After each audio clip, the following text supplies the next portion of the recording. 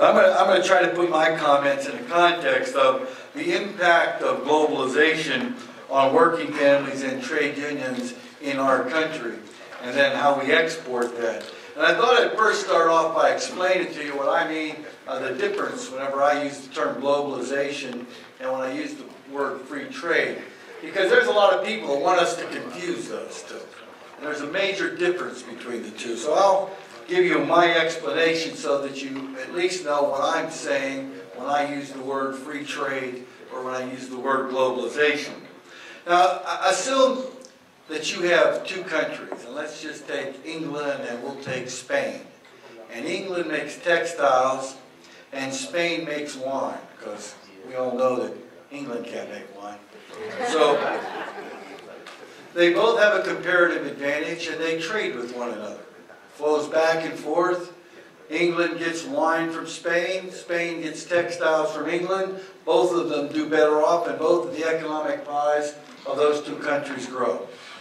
That's free trade, where the comparative advantage allows products to flow back and forth. Both people benefit from it.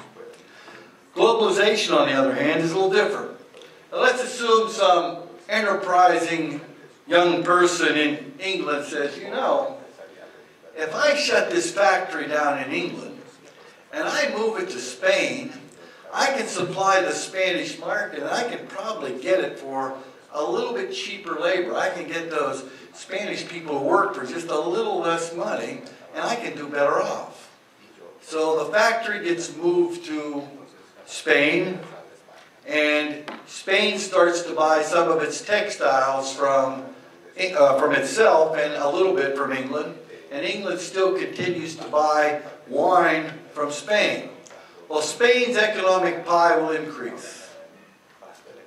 But the economic pie of England will begin to shrink. That's the difference between free trade and globalization. It's the difference between products moving back and forth across borders and the productive capacity to make those products. We've been the victim of globalization in this country. That's what we've been the victim of. And we were told that we were going to build the strongest economy and the most vibrant economy in the world. And quite frankly, there's truth to that. We did. At least we had. But I have to tell you right now that economy's in a mess. And many of the White House and elite economists continue to be in denial, but there's simply no question that right now we're in a full-blown recession. But this recession is really the predictable result of 3 decades of conservative, neoliberal, profit-skimming corporate policies like globalization, like deregulation, like privatization, and like deunionization among them.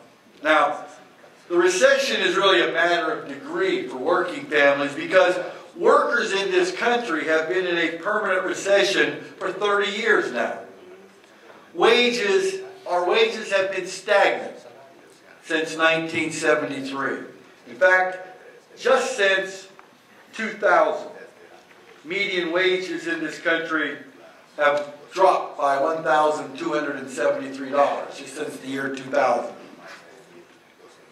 We've maintained our middle class status only by first working longer hours, and then by taking on a second job, and then by sending more of our family members into the workforce, and then by taking on more and more and more debt.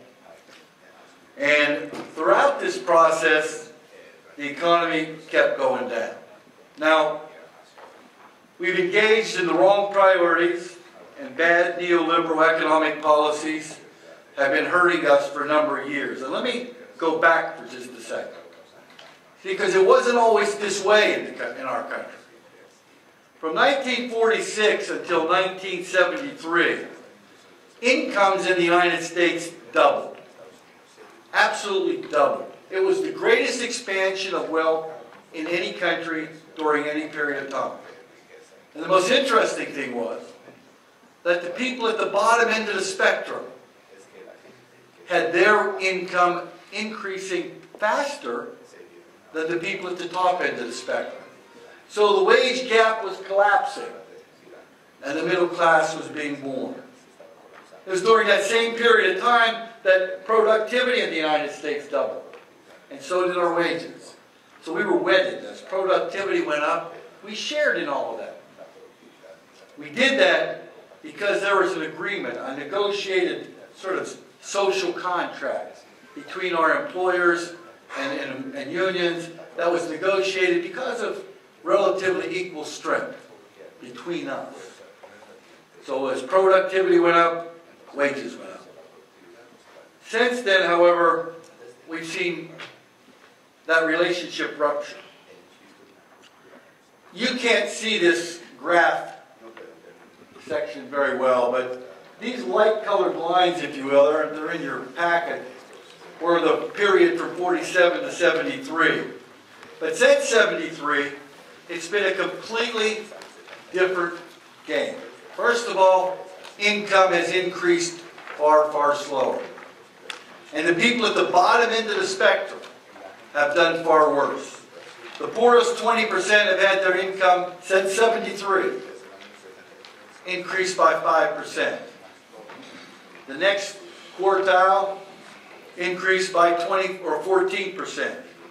The next one 24%, and the people at the bottom, the richest 20%, well, their income went up 69%. But listen to this.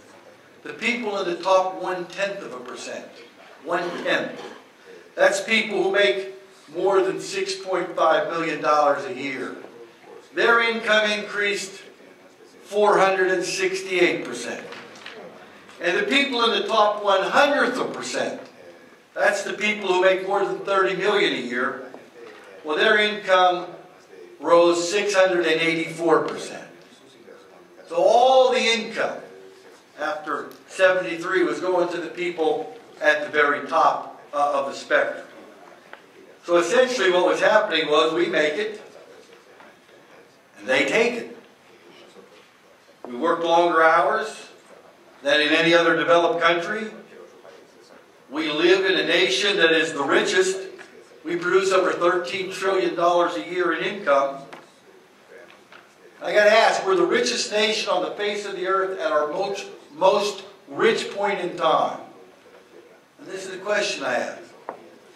Why is it so difficult for so many Americans to make a living in the richest nation on the face of the earth at its most rich point in time?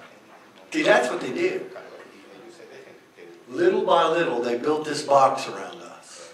Piece by piece. They didn't come in all at once and say, we're going to give you stagnant wages.